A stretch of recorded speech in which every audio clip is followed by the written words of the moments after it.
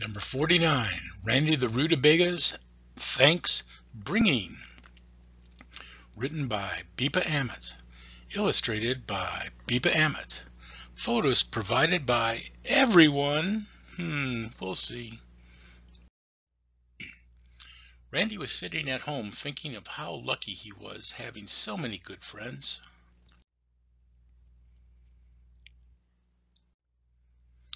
He was thankful that everyone and everything was almost back to normal. Yes, he was thankful. And the thought struck him, why not let every one of his friends know that he was thankful for their friendship and company? Why not have some friends over now that it seemed that the worst of the COVID pandemic was over and everyone that wanted the vaccine could get the vaccine? Why not do a little extra for those wonderful little rutababies? And so, Randy started to come up with an idea. Why not have everybody come to Randy's house for Thanksgiving? Randy's house sure was big enough. But there was just one problem.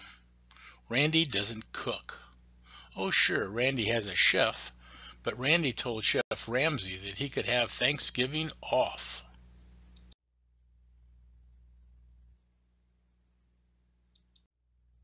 So Randy thought a little more and came up with an idea. Not a crazy idea, a great idea.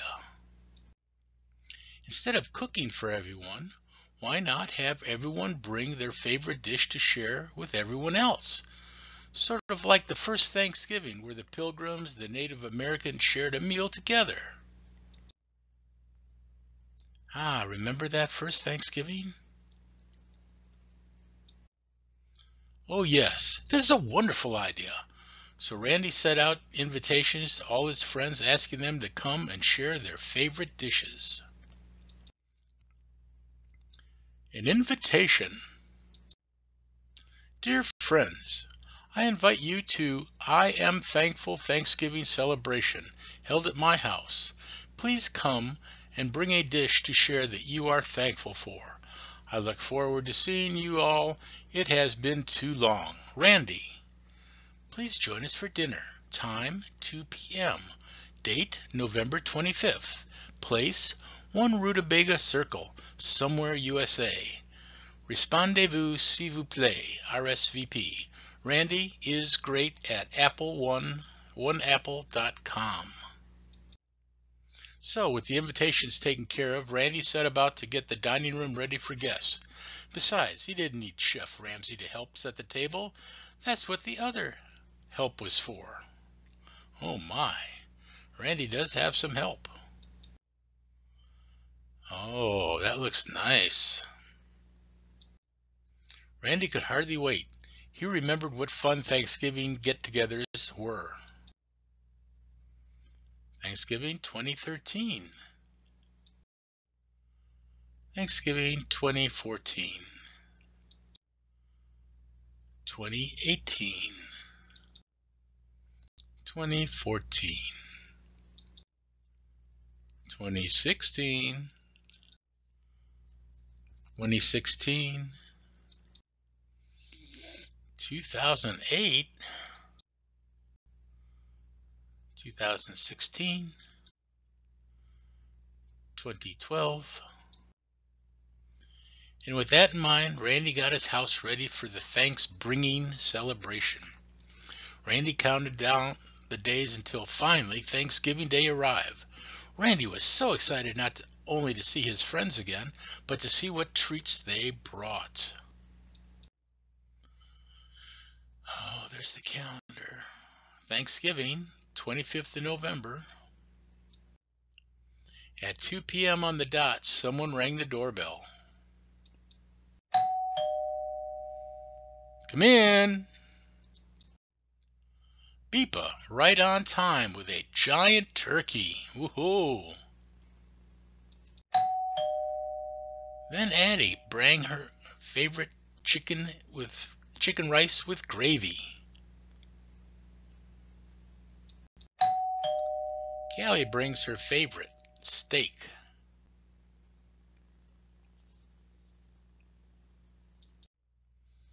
Now here's where it gets tricky. You see, Bepa asked everyone to send him pictures of what they would bring. Somehow, only Addie and Callie sent the pictures in time for this special Thanksgiving 2021 story. So Bepa had to figure out what everyone else would bring. Wait till you see what they're bringing. You won't believe it. Brian Yulin experimenting with chicken stuffed with octopus on his smoker. Jen Yulin knows what little girls like. Lucky Charms with beans and a pea taco. Uncle Steve sort of remembers what they served at Disney. Steak with bananas and ketchup. Aunt Anne brought her favorite from Victoria and Albert's. Whole wheat toast with caviar and cheese. Uncle Gary thought about Portillo's and brought hot dogs with bacon, onion, and strawberry ice cream. Aunt Suda thought about bringing her famous dumplings, but instead brought bowls of chili with sushi. Cousin Nick knew this was a crowd pleaser. Candy corn pizza. And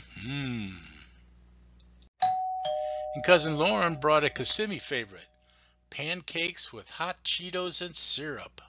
Oh, the boys love it.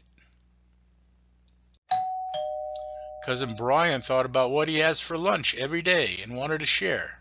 Ham slices with bananas and cheese sauce. Aunt Marilee knew that a wonderful dessert was in order, but it must be healthy. How about watermelon slices with ketchup? Randy the rutabaga could hardly believe the variety and the excitement that each shared dish brought to the person that brought it. That being said, Randy invited everyone to be seated. Attention, attention please. Before we start, I would like to say two things. First, it isn't so much what's on the table that matters as what's on the chairs. And Robbie always brought three things to our Thanksgiving feast: his two girls and a big smile. So let us bow our heads and thank God for this gathering, our friends and family, whether here or near in our hearts. And God, one more thing. Watch over us as we eat these new taste treats. I think we could all use your help. Amen. Now, let's eat. The end. Or is it?